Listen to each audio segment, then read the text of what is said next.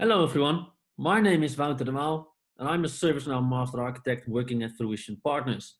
And today I'm highlighting the use of predictive intelligence to automatically populate the business service field on the incident during the creation of the ticket.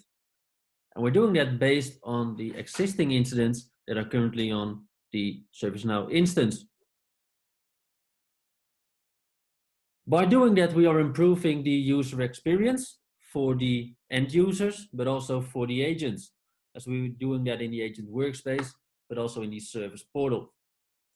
We are reducing the reassignments because based on the history, we know what the assignment group should be and what the service should be.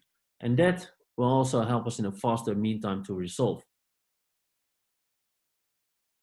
So let's have a look at the ServiceNow instance at the solution definition within the predictive intelligence application. And as you can see, our solution definition says that we are going to predict the service field on the incident table. And we're doing that with the input fields of short description and description, which means we will have to ask them during the ticket creation. We need these two fields. But then we're predicting that based on the existing incidents in the incident table where the filter is applied. Active is false and creation on the last 6 months.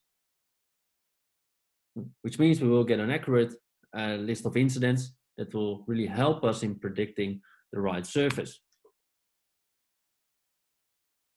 So let's have a look at the ServiceNow instance in the agent workspace, where I'm going to create a new ticket. In this case, it's a call, which is a type of task. And we're first filling in the caller and business user. That's the first thing that the agent has to do. And then providing a short description of the incident. We'll also provide the description, and based on these two fields, we can then fill in the business service offering. But already based on the description, on the right side, you will see the agent assist providing suggested knowledge articles. If we leave the description field, removing the focus from there, you will see that the business service offering will be filled in. It's set to Office 365, and on top you will also see the confidence level and a confirmation to the user that the business service is set. And that will also provide the assignment group directly.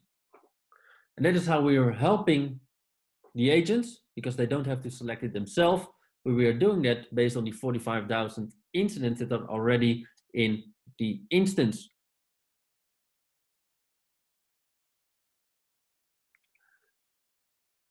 We have the same thing for the service portal to help the agents.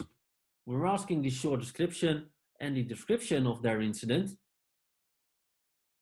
which will then fill in the business service. So let's fill in the description.